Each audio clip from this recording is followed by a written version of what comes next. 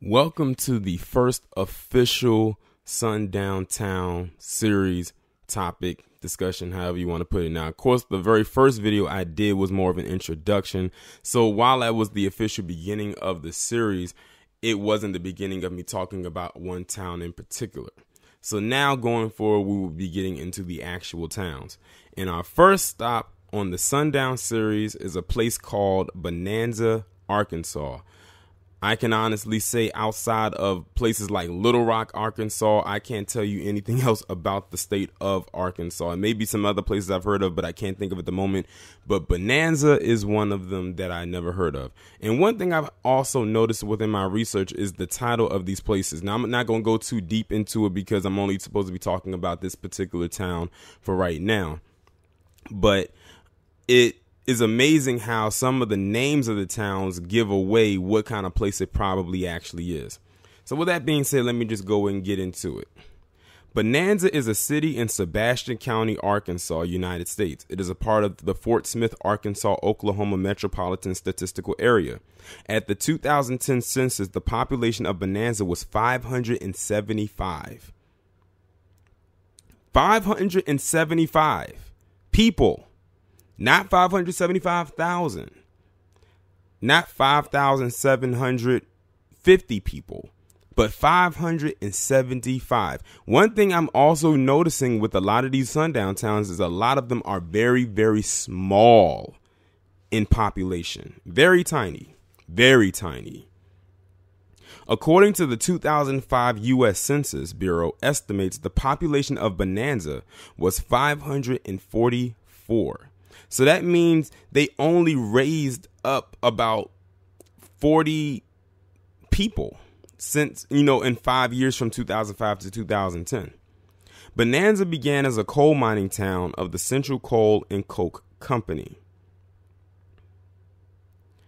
Around 200 citizens held a meeting with the purpose of removing black workers from the town. A resolution was passed demanding that about 40 Negroes employed by Central Coal and Coke Company leave town.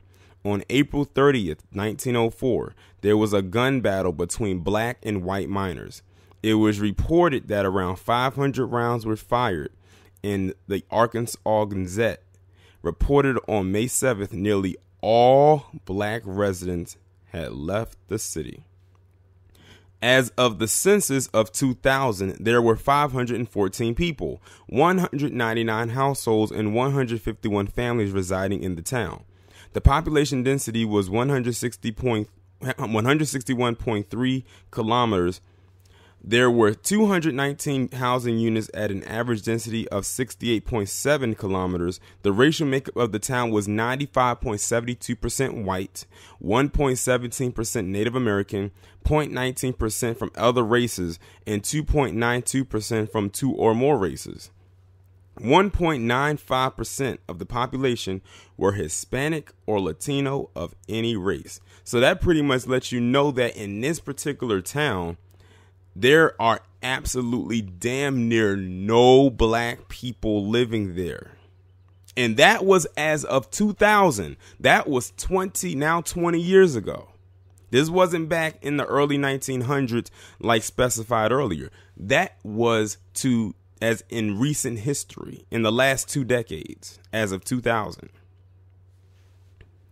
There were 199 households, out of which 26.6% had children under the age of 18 living with them. 59.8% were married, living together. 8.5% had a female householder with no husband present, and 24.1% were non-families. 20.6% of all households were made up of individuals, and 9% had someone living alone who was 65 years of age or older. The average household size was 2.58, and the average family size was 2.96.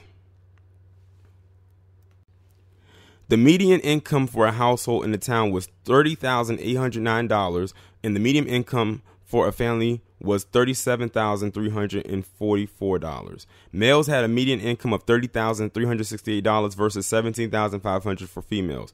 The per capita income for the town was $13,407. About 6.7% of families and 7.8% of the population were below the poverty line. including 9.2% of those under 18 and 11.5% of those 65 or over. So it sounds to me, based on what I'm finding on this particular town, just on the fact that they have had only 500 something people living in that town. And also, by the way, as of 2017, as of their census, they now have a population of 566. So it only went up like 22 people. This lets me know, or this tells me, that there's probably a lot, and I do mean a lot, of incest going on in that town. Basically, what they're also telling me is they would probably like to keep the town damn near lily white, then let a black person live there. Just based off of the demographics that I read, that said it's 95.72% white and every other race. But notice that every other group that happens to be there that may not be classified under the category of white is below 10%. They are the only race that's damn near 100% palm colored there. It's practically no black person living there, as far as we know. And the Hispanic, Latino, Native American population down there is very, very, very low. Very low. The only way to probably not be there anymore is the people who live there who could be categorized under being non-white just left the town altogether. Then it would be pretty much all palm colored. But I've never seen a town that only housed 566 people, less than 600. And this was over the course of years. It's not like they built up from that and expanded. They have not left out of the 500s range in over 20 years. But that just shows you how what lengths they will go to keep keep a town like this very segregated.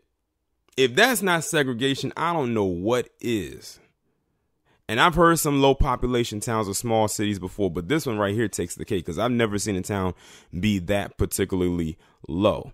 Now, like I said, the last time some black people were in this town was way back in the 40s, the 50s, probably around that range.